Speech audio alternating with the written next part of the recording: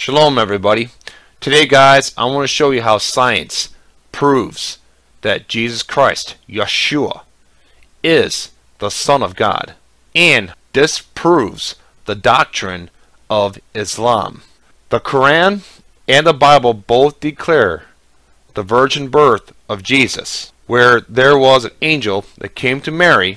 In our Bible, it's the angel Gabriel, and told her that she will have a son, and it will be an immaculate conception that will take place, and she will be a virgin, and she will give birth to Jesus Christ. We know that Muslims declare, and the Quran declares, that Jesus is not the Son of God, and Muslims believe this to their very core.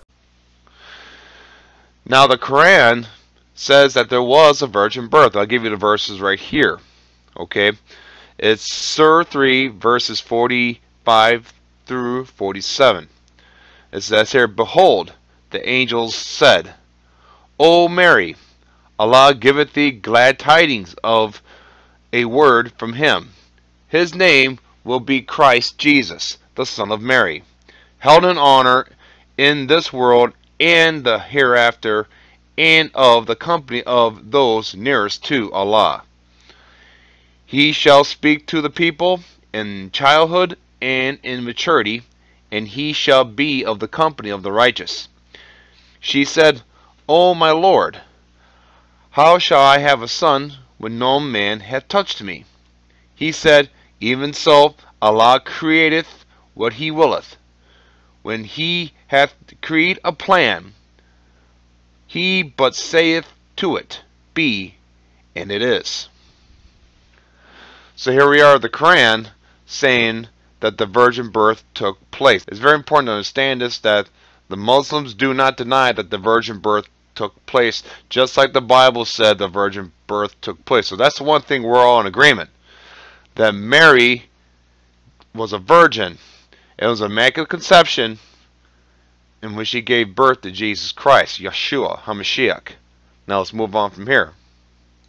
I want to show you now how science proves that he is the Son of God. If you're Muslim and you're watching this, you might want to take a look at this. Now in this video, you see the reproduction of a human being. And we all know, human anatomy 101, that it takes two to tango and to create life. A male seed and a female seed. Okay, you follow me so far? The male seed carries something that the female seed does not. What's the one thing that the male seed carries that the female seed never carried, never has carried, and never will carry? It is the blood that will be put into this child. Sperm carries the father's blood. That is human anatomy 101. We all have the blood from our fathers. Even during a 9-month gestation period, the blood of the mother never ever mixes with the baby. Yes, the mother sends the baby food and nutrients through her stomach, but her blood never ever mixes with the baby, because it's the blood that comes from the father. Now, look at this. You see that? This is a chicken egg. Just to prove my point. Alright? This is an egg. And what I'm doing here, this is an illustration of a seed of a woman. A completely developed seed of a woman. Alright, I know it's a chicken egg, but the same concept in a woman. Completely developed. Okay? Do you see any blood in this egg? No. There's never any blood in this egg. This is what the woman seed gives to the embryo, to the baby. Okay? Now, if this seed in its early development was united with the seed of a male chicken, rooster, okay, what would you have? You would have this.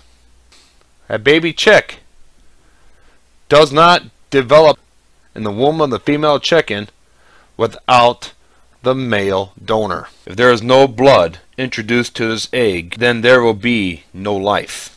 So if Jesus does not have a biological father here on the earth because he was born of a virgin, and the seed that impregnated Mary to bring forth Jesus came from God, what does that make God? That makes God the Father of Jesus Christ. And if God is the Father of Jesus Christ, what does that make Jesus? That's right, the Son of God. The spirit of Antichrist is a spirit that attacks who Jesus really is. Because there's entire religions in the world today that says that God does not have a son. Islam is one of those. And they say God does not have a son. Allah is not begotten, neither does he begot. Therefore, Jesus is a prophet. He's one of the 27 great prophets that lived on the planet. But he's not the Son of God. Now, I got into a debate one time with a Muslim, and I said, this presents a problem because the Quran says that Jesus was born of a virgin. That's right, which means he had no earthly father. That's right, which means if he had no earthly father, where did his blood come from? And they looked at me, and here's their expression in English. Oh my God. Because you see, if he was born of a virgin, and he had no earthly father, his father was God, and guess what that makes him? Son of God. So, just using a little bit of logic there, and then the demons said he was the Son of God, and the people he healed said he was the Son of God, and Peter declared him to be the Son of God, and the angel Gabriel declared him to be the Son of God, and it was God himself that said, this is my Son in whom I'm well pleased. Well said, Brother Perry. Now, regardless of how that seed got there, there had to be a seed that was placed in this egg so that her human, natural way of a baby creating itself in the mother's womb can now take place. The natural process can begin. A seed had to be put in this egg, a male seed.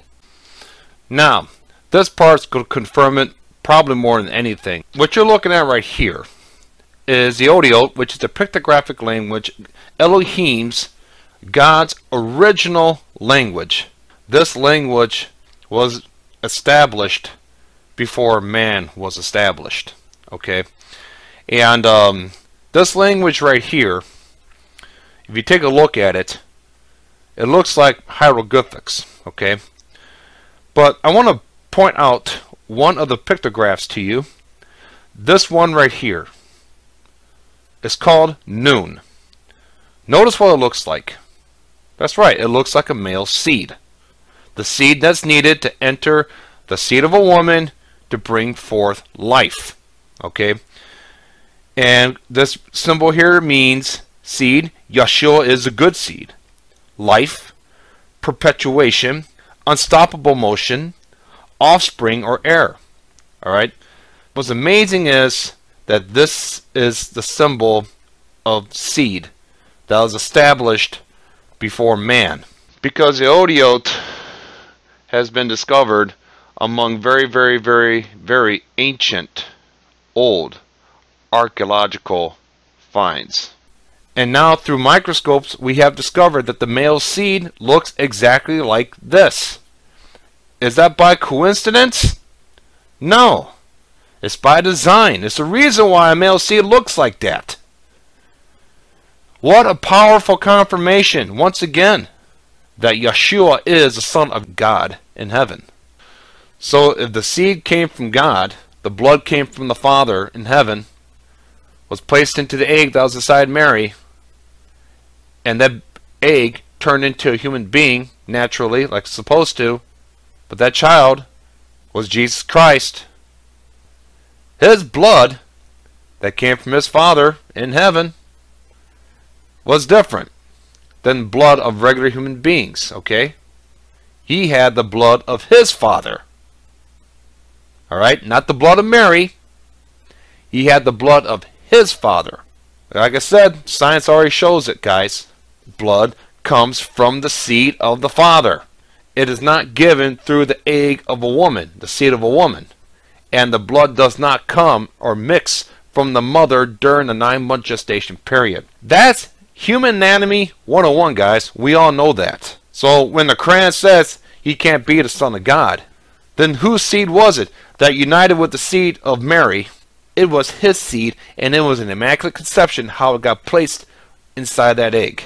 And guys, Yeshua, there's a reason why Gabriel told Mary the name of Yeshua. Why? Because the name of Yeshua means God will save, or God is salvation. The fact that he's named Yeshua alone has to raise some flags. If his name means that, and he has the blood of his Father in him, and he dies for our sins, there's too many parallels that point to the gospel of Jesus Christ being the real deal, being the one and only true way to get to heaven. Jesus said, I'm the way, the truth, and the life. No one comes to the Father except through me. And what he's saying is, no one comes to the Father, gets redeemed, gets to stand before the Father in heaven, in the Shamayim, in the heavens, but through his blood. No one gets redeemed except through his blood. So with that being said, Jesus is the Son of God, the Son of Yahweh in heaven. And with that in mind, I want you to think about the entire gospel of Jesus Christ and why he died on the cross for our sins. Because there was no other blood on earth that was clean enough and pure enough to atone for our sins in the eyes of Yahweh other than his Son, Jesus Christ. Alright? At Passover, they were slaying lambs to cover their sins. Who is Jesus Christ? The Bible says he's the Lamb of God, who's come to take away the sins of the world. For God so loved the world, he gave his only begotten Son, his only Son by human birth, who would take away the sins of the world. This is why his blood had to be shed, guys. This is why he died on the cross. It was his blood, the new blood covenant, that Yahweh, God in heaven, made with mankind to redeem mankind through his Son, Jesus Christ. I'll give you a few Bible verses now that backs up what I say. Ephesians chapter 1, verse 7. In whom we have redemption through his blood, the forgiveness of sins, according to the riches of his grace. Once again, how important is that blood that was in Jesus Christ? Hebrews 10, verse 3 and 4. But in those sacrifices there is a remembrance again made of sins every year, for it is not possible that the blood of bulls and of goats should take away sins. See, it was the blood of Jesus Christ that was needed to take away sins forever. Since the time of Adam to his death, burial, resurrection, and forever for all of us to be redeemed to our Father in heaven. How important is the blood of Jesus Christ? And why is Satan trying to deny it? Why is he trying to hide it? Romans 3:25. Whom God has set forth to be a propitiation through faith in his blood, to declare his righteousness for the remission of sins that are passed through the forbearance of God. How important is the blood? Unless you're covered in his blood, unless you're part of the new blood covenant that our Father in heaven, that God made with mankind through the death, burial, and resurrection of his Son, Jesus Christ, dying on a cross. His blood was good enough before God in heaven to wipe away all sins of mankind. Romans 5:19. For as by one man's disobedience, who was Adam, who fell, that many were made sinners, so by the one man's obedience that many will be made righteous. And that's amazing. It says many will be made righteous. Not all are made righteous. Many. Why? Because you have a choice whether or not you want to accept this blood covenant and believe that Yeshua Jesus Christ died on the cross for your sin. He shed his blood for your sins as an atonement for your sins.